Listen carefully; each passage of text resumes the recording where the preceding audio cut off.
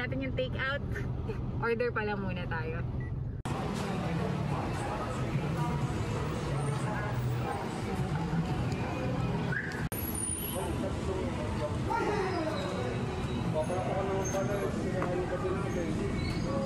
Tatlong tiempo, ito lang.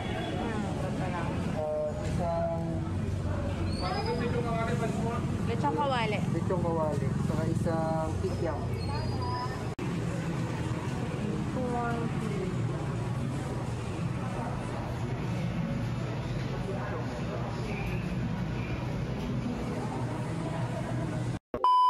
Welcome back to our after 9 to 5. Actually, it's early morning. Before 9 to 5. Before 9 to 5. So we are here at Binondo! Ang tagal lang aking Chuan Kee. Here in Chuan Kee. Nakita nyo habang papunta tayo dito, na dito nga tayo pupunta, at tayo ay kumuha ng take out kay Chuan Kee or the Mezzanine pag doon ka sa taas kumain. And ang kanilang branding, iba-iba, no? Mr. Ube. Ayan. So, bumili kami ng aming favorite. Every time we go here in Binondo, imposibleng hindi kami pupunta dito sa kainan na to. Nakainan to ni Arthur nung bata pa siya. Bata kasi kami nagde-deliver kami dito. So, every time after nung delivery dito around Binondo, dito kami kumakain. Tapos pinakilala ko sa kanila parang mga 5 years ago. Kasi ever since yun, lagi na kami bumabalik kasi sobrang sarap talaga ng, ito yung pinaka-paborito namin sa kanila. Sabi ko na siya ulambong Kiampong. So ano ba ang Kiampong? Hindi ko din alam, pero all I know is meron siya.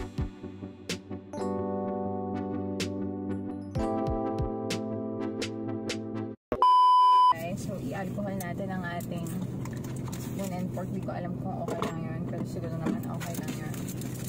And ano pa, syempre, kailangan may ulam tayo. Kilala din kay Mr. Ube ang guys, tatlong extra rice pala meron sa amin today. At ang dami niya. Show it. So we have the famous, lahat famous. Para sa amin, lahat ng pagkain famous. Ipapakita niya sa inyo ang famous kikiam.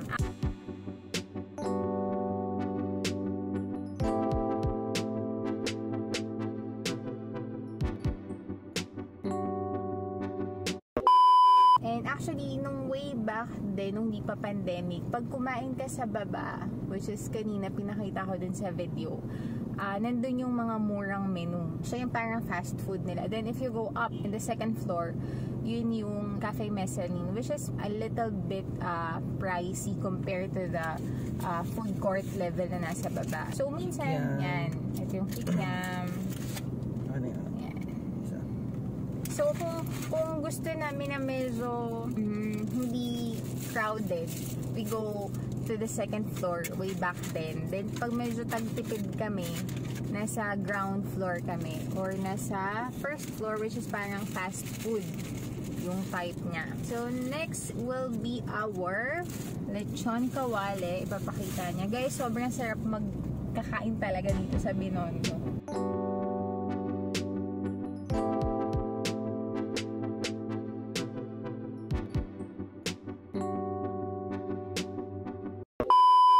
So, ano pa ba? Mamaya papakita ko pa yung iba namin binili.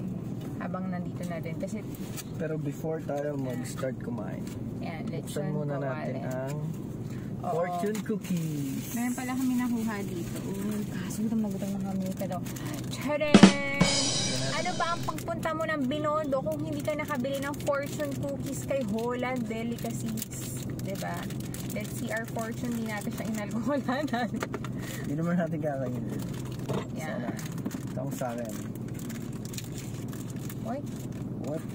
What's your fortune? Never let a relationship change you into someone you are not. Wow. Because the truth is, when it's over, they may never regret losing you, but you will always regret losing yourself. Hindi ko alam ibig sabihin, no? Ulit. Ulit. Tungkol sa relationship. Isa pa. Always Ayun. Naalala ko lang when it is over. So sa amin, never magiging over. Kasi mag-asawa kami. So never magiging over. Anyways. No choice na. Now, it's my turn to break my fortune cookie. Don't worry, break. Nakakain to, guys. Edible yan. Crap. Mine is never fear. The end of something marks the start of something new. It's a sign, guys. I need to resign. We need to resign. Kami nagbayad niyan eh. Anyways, kakain na tayo. Sabi ng fortune cookies. Pag pumunta po kayo dito sa sabi nila namin kay Mr. Ube, si Holland is you just have to walk like few blocks from this one on the right side. Kasi baka mapunta kayo dun sa Engbitin side, which is fine. Pero hindi ko sure kung may fortune cookies dun. Actually, lagi kami nasa Engbitin. Bago kumain, dami na nadaldal. Lagi kami nasa Engbitin na bilihan ng mga hopya. Madami, nag-hoard kami ng hopya. Pero now, we want to try the hopya of Holland, which is, I think, masarap din. Never ko pa na-try. Medyo loyal ako kay Engbitin eh. Umpisahan natin ang pagkain. Ang favorite part ko. Let's start with this one. Guys, ito wala ako spoon. Ay, so si Dandy.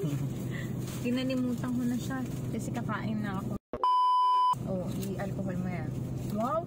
Masarap naman ang mo, table mo. Nakakaingit. Wait nga. Ang table mo. Sobrang ready na siya kumain. Aba, nagubad ba siya ng tsinelas niya? Oh. Bahay na bahay. Sa bahay ka. Dine in. Ayan.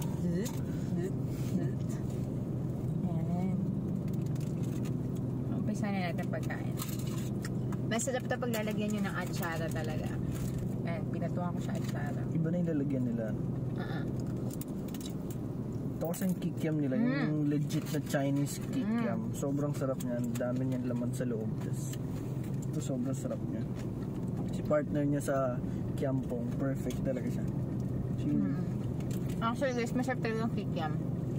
Pero favorite ko talaga yung lechong kawali. So nakikihingin na lang ako ng kikiam sa kanya. Pero pag tinignan niyo yung kikiam, which is yung pinakita ko kayo ng video, makita niya madami talaga siya. Good for 2 to 3 siguro yan kung matipid ka sa ulam. Yung lechong kawali medyo konti, siguro dahil sa price ng pork, not sure. Yung lasa naman ng kanin is talagang nasahan ko ulit. Talagang masarap.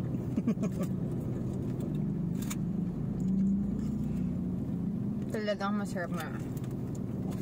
Medyo matoyo, pero hindi siya yung sobrang alat. Yung atsara nila, masarap din. Kahit atsara, pwede ng ulam. Tignan nyo. Oh, yeah!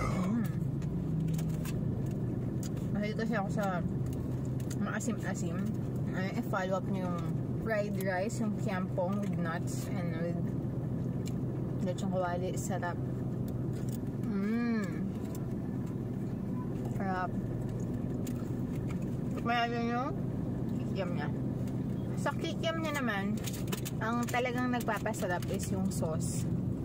Pero yung kikiam niya is hindi yung kikiam na maliit, as in yung malalaking kikiam. Not sure if they have this in the grocery, pero you can actually have it as takeout here. Pero may nabibili din silang frozen na to. Sa Engbitin nata. Frozen ba yun? Or parang ready to cook? Ay. Ready to cook na siya. Hindi ko siya mahati, so kakain ko na lang siya ng buhay. Can you see that?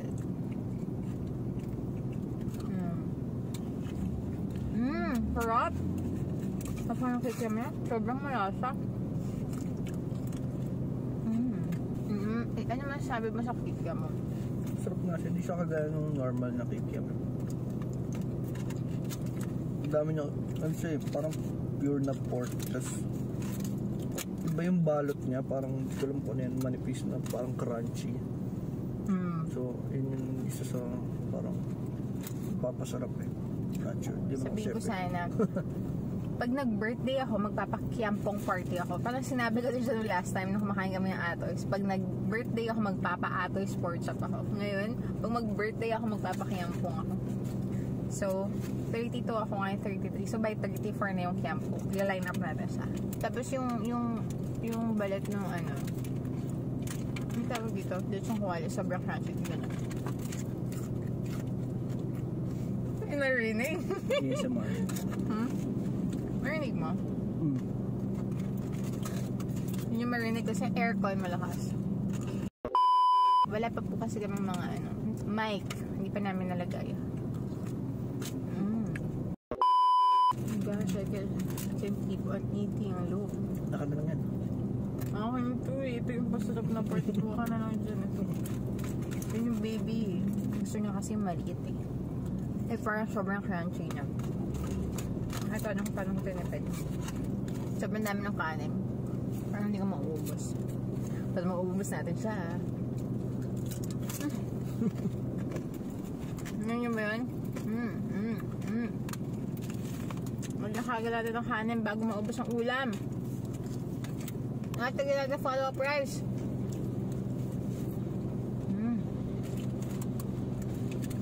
Talaga ng kanin nila, no? Ganyan sa talaga ng kanin nila. Pinanood ko kung paano nila niluluto yung trabaho din ba? Kasi mahaba din ang process. Sige nga, kwento mo nga. Hindi ko na maalala.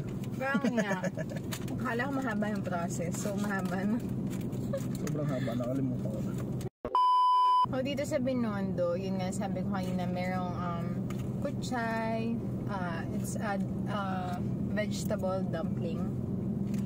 You can actually steam it or fry it. Pero dito, may nabibili dito. Siguro next na content namin yun, yung kuchay is nakalagay lang siya sa styro. Then parang 10 pieces yun, diba? Na kuchay. Then pwede mo, may sausawan na, I think siya suka, vinegar ba? Hindi ko alam. Or no. Parang toyo vinegar. Parang soy sauce vinegar. Na-recall ko lang siya kasi nung pumunta kami dito, bumili ako nun. Sobrang gluttony. Bumili ako nun, sabi ko makain ako nito. Sabi ko makain pa ako ulit yung kawali. So, sobrang gluttony talaga. Hindi ko alam kung naubos ko, pero masarap siya. So, yun lang. Pagpapatuloy namin ng pagkain nito. At madami pa din po siyang ulam. Ako, ito na lang. Pati na lang yung ulam ko. Ayun. Then yung kanin ko medyo madami pa. Actually, dapat di pa ako makain, fasting pa.